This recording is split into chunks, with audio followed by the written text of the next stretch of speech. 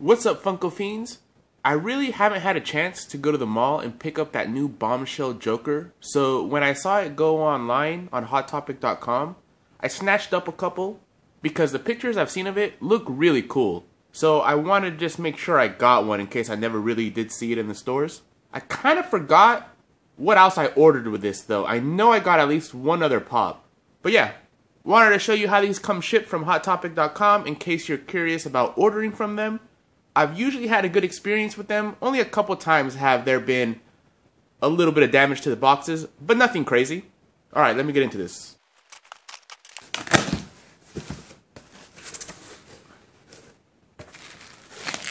Oh, that's right, it was the Logan. Oh shit! Look at that luck. I am such a lucky son of a bitch. Because I ordered 2 of these bombshell Jokers and they gave me a chase, man. That is really awesome of them.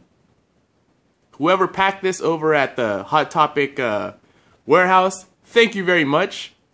Awesome. Awesome. I really wasn't expecting that. I actually ordered 2 Jokers because I just wanted one to have and wanted one to save or maybe display out of the box because I do think these are awesome, but got my Chase Joker. What makes him different, as you probably already know, because I know you guys are big Funko Pop fans, but what makes him different is that he's black and white with the kisses instead of the color version. I mean, look how cool that color version looks though.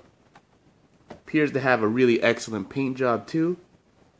Boxes are in excellent condition. Very nice. Really, really happy. Glad I jumped on that. And I also got the Hot Topic exclusive Logan with his bone claws. Pretty cool. I really do like this head sculpt on the Logan. Really, really nice. And I do like how they gave him a little bit of gray hair. And some chest hair, looking manly and fierce. Yeah, really, really cool pops.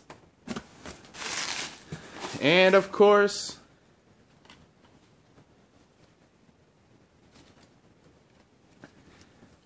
got me a Guns N' Roses shirt.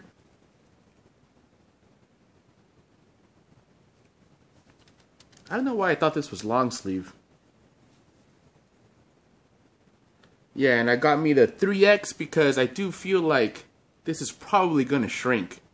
And I am sort of tall, not super tall, but I do have long torso, so I do like them to be a little bit longer.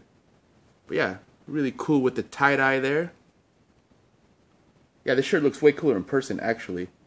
I almost didn't get it because it's kind of expensive, but I do like that tie-dye.